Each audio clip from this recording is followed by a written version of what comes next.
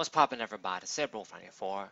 So the information about the Nintendo Switch and its online services and not having virtual console and all that stuff has been out for a bit. It's not like I just found out now. I didn't make a video about it then, like a few weeks ago or some shit, only because I had other videos I had to put up and I didn't really want to just put a video like that out when I have other videos that are just waiting to be uploaded. So I really want to talk about this though. Basically, what we know is that the online service is going to cost $20 a year. For Americans, it's probably going to be less with pounds and euros, I guess, or maybe it's going to be 20 euros for us, for fuck's sake. But anyway, and the important thing that I care about is that it's been confirmed that it won't have a virtual console. You won't be able to just go there and purchase and download games as if you would on the Nintendo 3DS, on the PlayStation Store, all that stuff. And that kind of bothers me. I mean, I do not have a Nintendo Switch yet, but of course, with the new Pokemon game that's going to be coming in 2019, Generation 8 game, I guess, and even with the Let's Go Pikachu and Eevee, it's still not 100% that I'm not going to be getting that game. I might get it eventually, since Pokemon games are going to be coming there, and there's so many other great games anyway that I want to play on the Nintendo Switch. I'm going to be getting that console eventually. You kind of have to. It's basically going to be the next 3DS anyway, the way I see it. It's going to be the next portable Nintendo system that we're going to have. So I was excited thinking, you know what? It's great because if the Nintendo Switch is doing very well. They're bringing these remastered games and other games exclusive that used to be on the Wii U, and other games that are just perfect portable games that are just going to bring them back from the previous generations, like that DS sort of strategy visual novel game, The World Ends With Us, yeah, and of course Dark Souls, and all these great games that are bringing over there. And I'm thinking, wow, it's going to be all these great classic games too. They're going to be bringing on the virtual console, right? I mean, the Wii U and the Nintendo 3DS have some good shit. Obviously, I'm thinking hopefully they bring GameCube games and shit. I was really, my number one thing is that I want them to bring Colosseum, and I want to play that shit. And hopefully they bring the Ruby, Sapphire, and Emerald games there. They bring back fucking, what's it called? Mystery Dungeon games, yeah. Red Rescue Team, want to play that again over there. And all these possibilities, I'm thinking I can't wait. Hopefully some Castlevania games, what have you. And then I find out this shit that there won't be in a virtual console. And I'm thinking, wow, fuck, that really sucks. And it really is shit because for people like me, I understand that cloud and this sort of technology is kind of the future. And, we're moving away from optical, physical media, all that stuff.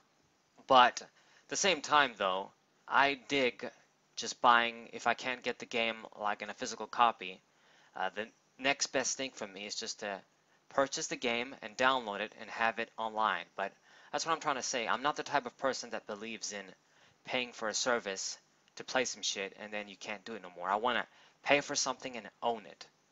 This is why I'm not the biggest fan of Crunchyroll, but not because Crunchyroll and these streaming anime sites are just bad. They're great. It's just for my personal preference. And maybe because I don't watch anime all the time. If I did, then yeah, those sites would have been great. But I digress. The point is, I don't ever see myself, unless I don't have a choice, to be digging a system like a feature like PlayStation Now and cloud services like that, and just basically streaming games instead of owning them, instead of buying them in some shape or form. So I'm thinking, wow, come on. It's pretty shitty too, like from money wise. Like they probably going to be losing money like that if they just had the kind of like an eShop, the virtual console, people buying games like that. It alienates people like me. I'm probably maybe not the majority, but I don't think I'm a minority either. And it alienates people like me. I'm sure there are other people like me out there. They just want to buy their games properly. And maybe the whole backlash and people arguing and people saying, hey, that's a bad idea, it proves that. That's really terrible. And I know that with the online service, you are gonna get some classic games and they're gonna be enhanced and shit. NES, and then they might move to SNES games and all that stuff. That's fine and dandy, but like I've said, I don't really wanna have some games for a while and then lose them, kind of thing. That's just shit for me. And it goes to the other thing too. It's not 100% I want to pay for online. I really don't play online and shit. And maybe with Pokemon, it's kind of inevitable.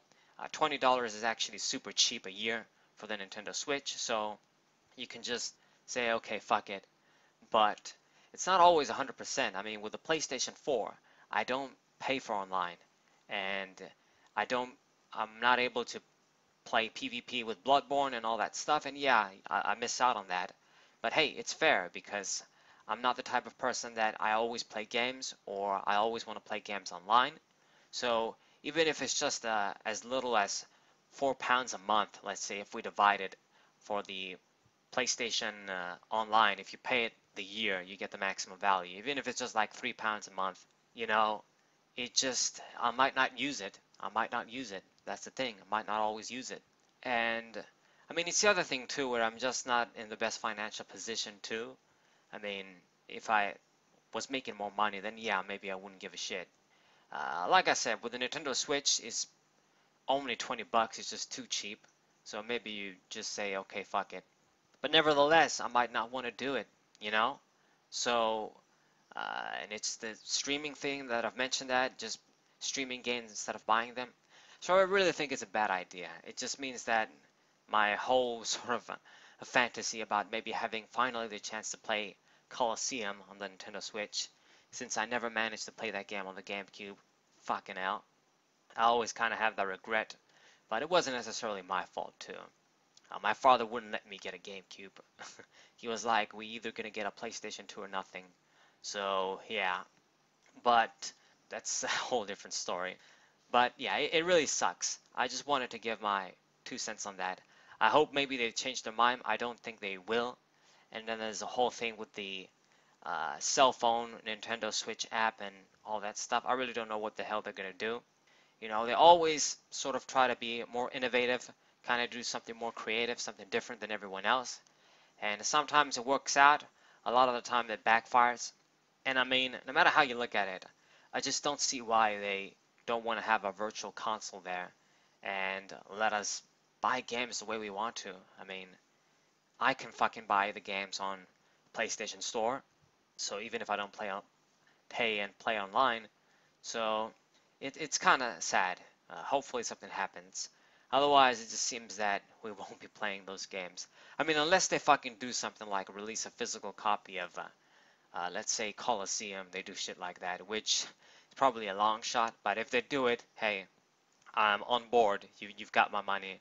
I'm all aboard that train. I'm all for it. But anyways, that's my little rant. I wanted to talk about this because I think it's important. Immediately when I heard the news, I wanted to talk about this, but I just couldn't make the video and upload it. I had other stuff to do. So I'm doing this now. It's not like this is a news channel anyway. It's just for my opinion. But hope you guys enjoyed. Hope you guys subscribe. Leave a like. Share this with your friends. Tell me what you guys think. I know a lot of people don't care. I know a lot of people are just annoyed for other reasons about this service. Honestly, you can't really complain though. For only $20, it's so cheap, man. It's practically for free for online, and you get the games too, and they're going to be enhanced. It might just be worth it. It's just sad you won't have the virtual console. That's my only complaint, really. If they want to do the whole free games and you know, the pay online 20 bucks is fine. That's fine. I'm just sad there's no virtual console. I'm not really don't really all care that much about the online, to be honest. But that's basically it. I hope you guys enjoyed. Hope you guys subscribe, leave a like, share this with your friends. 794. What's up?